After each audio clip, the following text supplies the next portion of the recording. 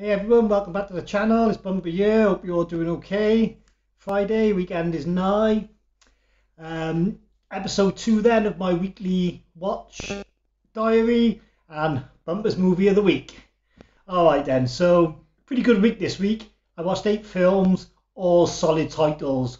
So it'd be quite hard to choose a film of the week, but I think I got it. So first up I watched and I'll keep an eye on my list as well. Yeah, so the first movie I watched was a streaming movie, okay, and that was Jackass. So I finally got around to watching the new Jackass film, and yeah, it was downright hilarious. I'm not a massive fan of Jackass. I don't watch the TV show. Well, I never used to watch the TV show. I've always watched the films though because they are funny. This one has some great, are they sketches, I suppose you want to call them, or some great stunts. The first one earlier on in the movie, there's a couple of them in a room and they're like holding these snakes, these poisonous pythons. My dog's made an appearance. If you want to see her, there she is. Yeah, they're like holding these pythons, dangerous pythons, and then all of a sudden the power goes off and the light goes dark, and they let these snakes loose. Well, they think the snakes have been let loose, and they set up all these booby traps in the house in the pitch black. The guy goes through the door, hits his head on a frying pan, falls onto a table full of mouse traps. Oh, it's just downright hilarious. I think it's called The Silence of the Lambs, because they got the heat glasses on so you can see them, like they're all green, the people. And when this guy falls on the table full of mouse traps, oh my god, I was doubling over. And there's some other good bits on here as well, like Johnny Knoxville when he dresses up as the old man, and he goes into like a furniture store, and the guy working there, like, is set up with the guy who's working there. He falls off a ladder, lands on this like, you know what they do, they land on these like really bouncy sort of blown up things and shoot the other person up, and he shoots him up through the ceiling, and all the people in the shop are like, oh my god, this old man's just gone flying through the ceiling. So yeah, really damn funny, really good if you want to be put into a good mood, and yeah, just a good fun. Not like a movie in the traditional sense, I don't suppose, but yeah, still hilarious. So then after Jackass, then I watched The House That Dripped Blood.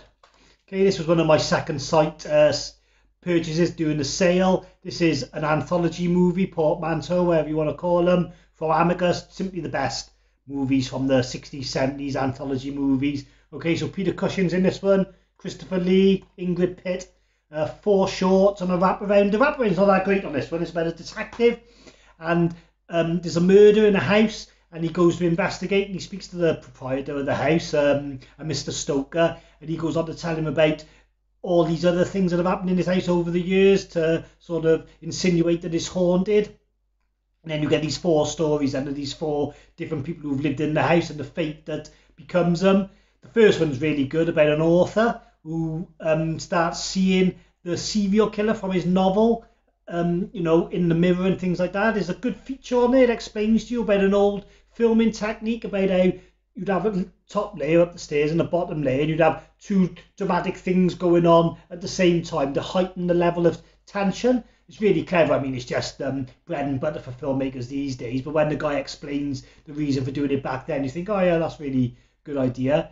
There's a couple of other shorts. There's a vampire one with Christopher Lee, obviously. So yeah, it's really good. It's not the strongest Amicus portmanteau movie, but yeah, it's still a 4-star movie. I've got to give my rating for Jackass, 4 out of 5 for Jackass. And again, The House That Dripped Blood, definitely a solid 4 out of 5. So then I watched a movie from 1962. I got to big up this guy on YouTube. I don't know if you've ever come across him, Alan the Scouser. All right, he knows his stuff when it comes to old-fashioned movies. I think he's an author as well when I looked him up. But yeah, he's great. Like, you know, he's got the strongest Scouse accent you've ever heard. Well, it's just brilliant, his videos are. And anyway, he was doing a review on an old black and white movie. Now, that's not the movie I watched, but he mentioned another one, saying his favourite ever black and white horror from the 60s was Carnival of Souls. So I thought, oh yeah, I got to watch that. Turns out there's a Criterion release. I haven't got the physical media copy, but I did manage to find it on streaming, and yeah, this was a really good film. I gotta be fair, I've ordered it now, the Criterion release. As soon as it finished, I ordered it because it was fantastic. It's an old-fashioned ghost film. It's about this girl, and she's in a car with 2 of her friends, and they're having a drag race against these 3 boys, and they drive off a bridge, and then the girl surfaces out of the car, and you think she's unscathed and survived while everyone else died. And then as the film goes on, she starts seeing these ghostly apparitions, and she's like strangely drawn to this old building on the outskirts of town, which used to be a carnival. And yeah, it just sort of plays out from there. You need to watch it, really. I don't want to totally spoil the plot. I mean, you could say it's been done a million times now, but this was quite inventive for 1962. It's really hypnotic. The picture quality is fantastic. The acting's really good.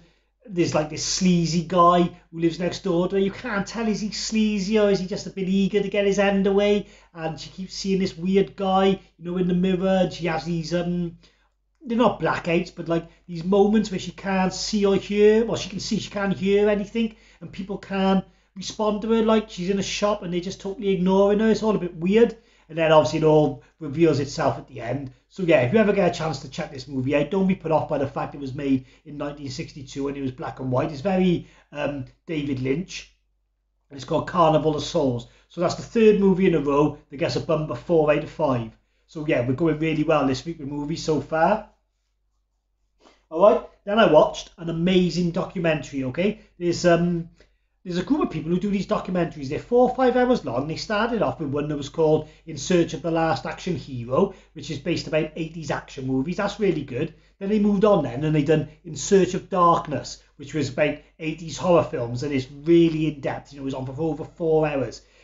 And then after that, then, there was so much to unpack with 80s horror. They'd done a second one, In Search of Darkness 2, which was another 4-hour 80s horror documentary. Fantastic. All the famous people doing the interviews in between the clips. Robert Englund, Barbara Compton, Lynn Shay, I think, was on there. I mean, the list just goes on. So anyway, their newest one is In Search of Tomorrow, which is an 80s sci-fi one. And that was fantastic, okay? Sci-fi and horror in the 80s, there was a thin line between the two. So even if you don't consider yourself a massive sci-fi fan, there'll be more to this documentary for you to enjoy than you can think of. So it starts off with the usual. It picks a few films like Saturn 3, gives you a bit of a background on them, some funny stories about them, and then it goes through the year then, 81, 82, 83, and spot picks all the best films. There was an interview with the guy who done The Flight of the Navigator, and he showed you how some of the special effects were done, like with the model of the little ship and the big ship. Pretty interesting. So yeah, this one is on for 5 hours. The other ones were on for 4. I watched it in 2 parts while I was working, really, in a day. And yeah, it was absolutely fantastic. I got to give it 5 out of 5. It was just absolutely amazing. The work that's gone into it and the effort is just fabulous. The running time flies by. Don't be put off. I streamed it, but you can actually buy the physical copies from American. The packs, they come really well done. You get a poster. I think you get like a number for a limited edition. Things like that. So if you get the chance to see it, it's a documentary, In Search of Darkness, 5 out of 5. Okay. Then I watched my 4K Arrow release of An American Werewolf in London. Obviously, I've seen this film tons of times, but I wanted to watch it in the 4K with the HDR, which you do notice on like the colours in London on the big LCD screens and the clothing, like his red coat, David's red coat, things like that. I think his name's David, isn't it? So yeah, so this was really good. I won't waste too much time talking about it because every man and his dog, pun, has seen this movie. Yeah, so it was fantastic once again to watch it. Again, this is a movie that gets a bumper 5 out of 5 all day. You could never rate it any different. Okay, then I watched another Arrow release. This was Mary Shelley's Frankenstein. So I got this on pre-order. It came last Tuesday, even though that was after the release date. So I think I watched it, I don't know, I can't remember what day of the week it was. Yeah, so first of all, the transfer is really good. The HDR works wonders. There's scenes up on a mountain in the daylight when they're hiding from the lightning, and it just looks fantastic. The mountains in the background, the lushness of the green fields, everything. The fabric in the clothing, it looks amazing. First hour of this film, I was really on board with it. It really had me hooked. But then it started to fall apart, really, when Frankenstein's monster kind of took over the show. Well acted by Robert De Niro. Looked brilliant, all the scars on his face and all with the HDR and the extra detail. But the story just went bum for me. You're meant to believe that this Frankenstein monster walks from Germany to Switzerland, finds his way, no problem. I get lost walking my dog. But it started off great. I love the sort of combination with the guy who searches out the North Pole. Something Walton, I think his name is, and the way they sort of involve that story into it. So it started off well. Kenneth Branagh, he's a good filmmaker. The style was there, certainly, but the substance maybe lacked a little bit. So I only gave this movie 2 out of 5. It didn't really leave a lasting impression. I was laughing at it more than taking it serious by the end. So yeah, that was Frankenstein. All right, then last night I watched a great film. One of my DVD purchases, so at least I can't say I don't watch them.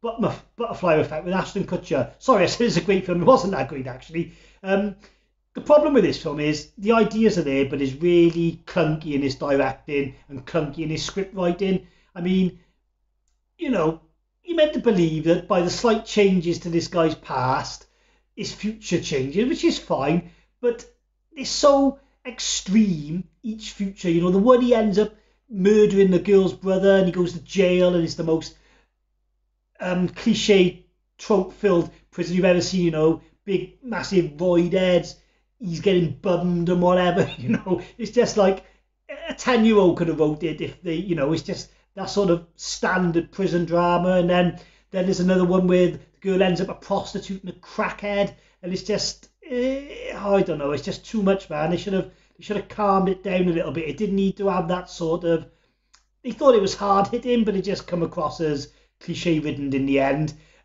This was the director's cut, so I went online and found out that this movie had a completely different ending to what people saw in the theatres, and the ending on this one is better from what I can gather by reading about it. Ashton Kutcher's alright. A lot of people said his acting is shocking. There is a bit when he wakes up with no limbs, is what I'm saying. Wakes up with no limbs and like, yeah, the faces he pulls a bit stupid, and there's a bit where he's running through a hospital at the end. It's part of the same you know, a flashback sort of thing where he's got no limbs, and the running's just terrible. He's like stooped down. He just looks stupid. So what I will say is this film, if we've given more care and attention, could have been fantastic. If this was an early film for Denis Villeneuve or an early film for, I don't know, who else could probably handle this sort of time travel, Darren Aronofsky, something like that. But, you know, it was just, yeah, it was really clunkily. It was really clunky in his directing, and he spoiled it a bit. So yeah, only a 2 out of 5. That's the Butterfly Effect. Well, I will say, watching the DVD on my player, you can see the difference, can you, now these days? And it's not like a glowing difference, but when you watch old DVDs, like the picture's really soft, like you can't differentiate. Like say someone's got a black backpack and a black coat, the blacks look deep, but you can't see the difference, like it all molds into one. So, you know, really made me realise the sort of detail height you get with 4K. Everyone thinks it's going to be about brightness and contrast, but it's not. It's about the deep lying detail, which really improves it. But yeah, you know, DVDs, I still think they look pretty cool, but just really soft, you know, like no one's got skin tone and everything. But yeah, it was alright. I keep watching DVDs, keep buying them, I think, as well, because it was okay. And then the last film I watched was another streaming movie. So I watched this actually this morning. So I'm slightly cheating because I started watching it last night and I fell asleep after a half hour because it was late. But this movie is called The Novice. Okay, now this movie was really good. It was really tense. It was really dark. I call it a psychological drama rather than a psychological thriller, because it's not like full of action or like murderers or anything like that. You know, it's about a young girl who's trying to get onto the rowing team in a college, and she's just pushing herself to the limit. You think it's Whiplash for swapping the drums for rowing, and you would be right. Even the producers who worked on this film worked on Whiplash. The difference between this one and Whiplash is in Whiplash, you know, J.K. Simmons, he's really putting the pressure on his students. In this one, you know, everyone's saying to this girl, calm down a bit, chill out, like, if it's meant to be, it's meant to be, but she can't. Pushing herself. So yeah, so I streamed this one, and it was good. It had me on the edge of my seat. I didn't rave about it like a lot of people did, but, you know, it was a solid movie. There's some triggers in it, right? There's a bit of self-harming in it. So if things like that trigger you, then you might want to stay away from it. But, you know, it does delve deep into this girl's psyche and is not always a comfortable place to be. But it's really well acted. That's what I was going to say. The girl in it, I was looking at it and thinking, oh, I know you. And I looked it up. Her name's Alison Furman, I think. And yeah, she played Esther in Orphan. And I carried on reading about it. You know, there's a new Orphan film coming out called Orphan First Kill. And it's the same girl. She's playing a 9-year-old again, even though in this film, you know, she's college age. And they've used no special effects, no CGI. And somehow she looks 9 again. she said is absolutely mind-blowing how they've pulled this off. So yeah, she is a really good actress, I gotta be fair. So yeah, so that's The Novice. I guess a bumper solid 3 out of 5. The reason I'm not giving it any higher is because there were some issues for me. They might not be for everybody.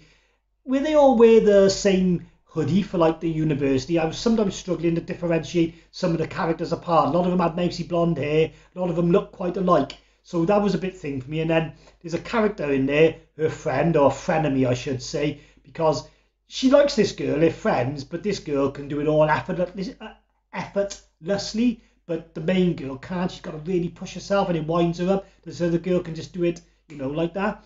And this other girl, anyway, I can't talk about this mine, but she talks really fast. Sometimes I had to put the subtitles on to know what she was saying. So that just knocked a few points off it for me, but it was still an amazing movie and one you should definitely check out. All right then, so that's my weekly watch list. I haven't been drinking today, honestly, I'm just tired. So that's my weekly watch list. So at the end, we'll give a Bumpers movie of the week. It's really hard, okay, because Jackass got 4 out of 5. American Werewolf in London got 5 out of 5. Carnival of Souls got 4 out of 5. In Search of Tomorrow got 5 out of 5. What was the other one? Okay, I'm not going to give it to Frankenstein or Butterfly Effect because they both got 2 out of 5. But I'm actually going to give it to The Novice. It wasn't the highest scoring film, but it's the one that people might need the recommendation to seek out, because if you like Whiplash, you will really like this film. And although I didn't score it the highest, it still is a fantastic movie and one you can sit down and if you're on board with it, it'll really grasp you. One other gripe I had with it actually that I forgot to mention when I was talking about it is they use a lot of rowing lingo. So like there's a bit where a girl sets her up to fail doing this one test and they were saying why she was set up to fail. I couldn't quite grasp it because they're using all these sort of rowing terms. But you know, don't let that put you off. Listen to Bumper now. If you're going to sit down on the weekend, it's when you can watch with your partner. And yeah, so it's Bumper's Film of the Week, The Novice. All right then, so thanks for watching and I'll catch you next week.